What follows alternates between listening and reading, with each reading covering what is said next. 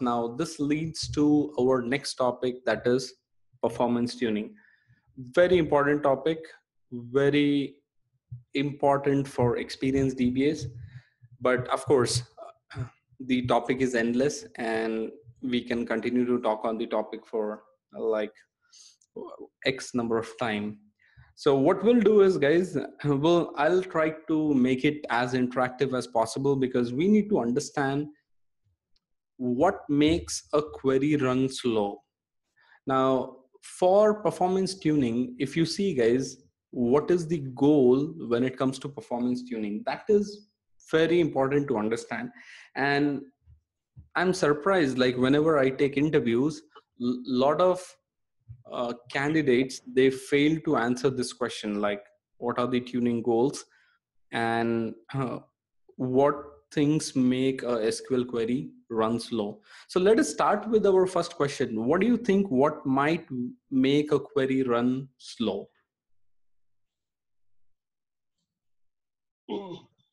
Data increase. Mm-hmm. No index. Mm-hmm. Okay. With choosing of wrong index. Okay. By optimizer. Mm-hmm. Maybe statistics are not accurate. Mm-hmm. Okay. Long runner. Sorry, Simon. I said long runner query insert or update. Okay. Mm-hmm. Come on, guys, think out of the box and just don't limit your thinking to things And, inside the database. Too many users at the same time. Mm-hmm. Logs and deadlocks. Mm-hmm. Great. For application design or tables that are not properly normalized. Perfect. Great. And I'm just trying to understand some more examples from you guys. What might be the other issues that might cause a database to run the queries very slow? Some kind of table joins. Okay. Inefficient IO utilization. Okay. And great, you all guys are going great. So still continue. I mean, if you have more ideas, continue. Latch contention. In execution plan changed. Mm-hmm. Great. And Wrong commands. Wrong commands will definitely throw an error saying like it's wrong. But Okay. our question is, when you hit enter, the query is running and running and running and running, but not giving any output. So what could cause the query to run? Let's take a query is taking 5 minutes today and tomorrow it's taking 55 minutes. So that's a problem, right? There should be a problem somewhere. Data overload. It could also be that disk space. It could also be from the SGA that some of the parameters they are not properly sized. Correct. Great. And I think a bad SQL written. If someone written bad SQLs, that would mostly bad. Right. Amazing. Next. Query based on unindexed columns and joins. Hard passes. Okay. Okay. If someone made any significant data, so this stats are not gathered, means still it using old stats, and it might take. Right. Okay. Database buffers are less. Query buffers are less. Okay. So most of the examples that you gave, like I would accept, but some of them were vague and not at all related to performance tuning. And you will understand it slowly because I'll be walking you through how. Okay, first we'll define how or what exactly is performance tuning. Then I should or I will walk you through the performance tuning steps, like in a technical or a real world, how performance tuning is done and what is the iterative process. So guys, at the core of performance tuning is you need to understand there are only two goals in performance tuning. There is no third or fourth goal, okay? There might be some books or blogs that will misguide you, but there are only two goals. And if you are a great DBA and if you know how to work or fix those two goals, then you know the entire performance tuning. I'm kind of like simplifying things for you, for all of you, because in this session definitely we can't look at the entire performance tuning. So the performance tuning goal that we have is there are only two performance tuning goals. It is to reduce the response time and to improve the throughput. This is something like might be some new terms for you, but I'll come to this in some time. So guys, why did we look at database locks before performance tuning? The reason was for you to understand whenever there is a performance issue or a query is running slow, it is not always to do with the performance tuning. There might be issue with the database locks, or there might be issue with disk is 100% full. So I'll show you one example. So sometimes what happens is, so we have more 10 minutes to go. All right. Sometimes your disk where your Oracle Home is installed, it is 100% full. So whenever a user is complaining that my query is taking more time, don't right away start your performance tuning activity, or don't right away jump into generating reports and looking at the performance statistics. There might be some other issues also. Okay, so what you need to do is whenever a user is complaining, you need to debug it in a way that makes sense to you. Because see, a user might tell like, hey, every day my query runs smoothly, but today it's taking more time. At this stage, you need to make sure you are asking the time difference, like how much time your query takes generally. And they might say like it takes 2 minutes, and today how much time is it taking to run? And they might say 4 minutes.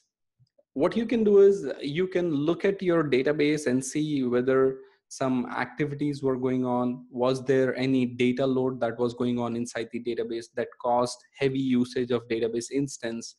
And that definitely will have a small impact on the queries. So for the performance tuning, the biggest problem right now in front of DBAs is that people just complain, but they don't know like how much time the query used to take earlier, or what is the performance benchmark. I think that's the correct term. So what happens is like for in a banking sector, definitely you cannot have 1 minute wait time for your clients. Technically these days 1 minute is huge. So you can't even have 10 seconds of wait time for the customers. So these all are like performance benchmarks. So what happens is when you work with clients, you define some performance benchmarks. Okay, every SQL that run inside the database, or any SQL that is querying a table, it should not exceed the time range between 5 to 10 seconds. So that way it makes your life easy as a DBA. Okay, there is a benchmark, and any query that's taking above 10 seconds, that means we are failing to deliver the SLA. And that's when what happens is, as a DBA, you need to tune the SQL. So before you directly jump into the performance tuning activities, don't try to take out all the big weapons. Sometimes the issues might be resolved with small weapons also. All right, so that being said, performance tuning again, let's come back to the fundamentals. Like what are the two main goals of performance tuning? In performance tuning, the first goal that you might have is to reduce response time. And looks like my pen tab is not responding correctly. And the second one will be improve the throughput. Improve throughput, right? Guys, apologies if I make any spelling mistakes. Now, what are these two goals? This is something you need to understand. Forget about what tool and how you will resolve the problem. That is secondary. First, understand the tuning goals. There are always any problem can be drilled down to these two goals. Like a query is taking a lot of time to execute. Okay, let us assume, okay, there is a query that's taking 5 seconds to execute.